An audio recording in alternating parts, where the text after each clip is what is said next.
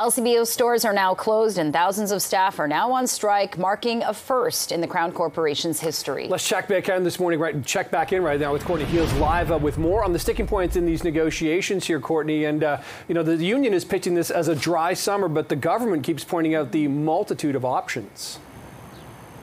Yeah, and I mean, there are other options for people who typically go to the LCBO. For example, if you go to the LCBO to pick up wine, you can still go to the wine shop. Those stores still open. You can pick up wine in the grocery store. But when it comes to specifics, and even I heard this yesterday, people saying, the knowledge of some of the product, the wines at the LCBO, well, that won't be an option because all of these stores are going to be closed right across the province today and for the next 14 days because the employees are now on strike.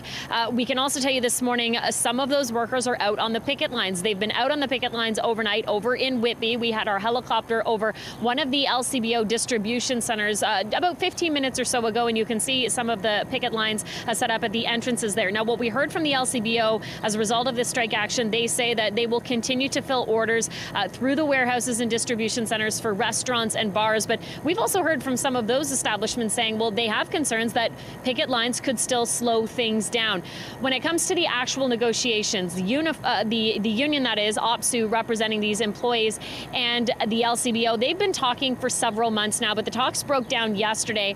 The union saying they didn't feel like they were making any progress. That's why they decided to walk away. And a big sticking point here is the fact that the province is planning to expand alcohol sales into convenience stores and other locations later on this year as of September. The union saying that certainly raises questions when it comes to job stability. I'll let you hear from OPSU talking about the impact here of this strike going forward. We put forward a plan that would see the LCBO grow with Ontario so that our public revenues grow too. We told Premier Ford he was welcome to our bargaining table and to avoid a dry summer by making a fair offer. We see the writing on the wall. Under Ford's plan, we could lose thousands of jobs and millions of dollars in public revenues. We said that to the employer, and you know what they said back? We can't guarantee your future.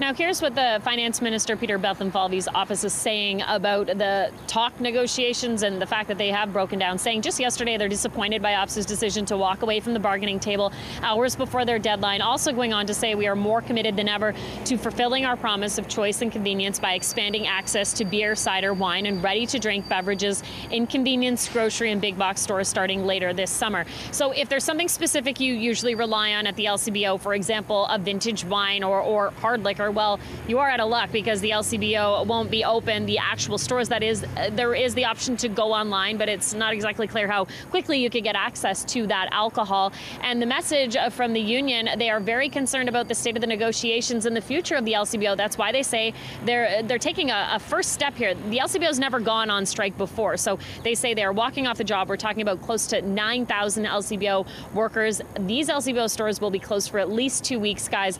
This morning, we are still working to get an update from the union and the province on where we go from here. Over to you guys. Okay, CP24's Courtney Heels reporting live for us outside of this now closed LCBO near Queens Quay. Thank you.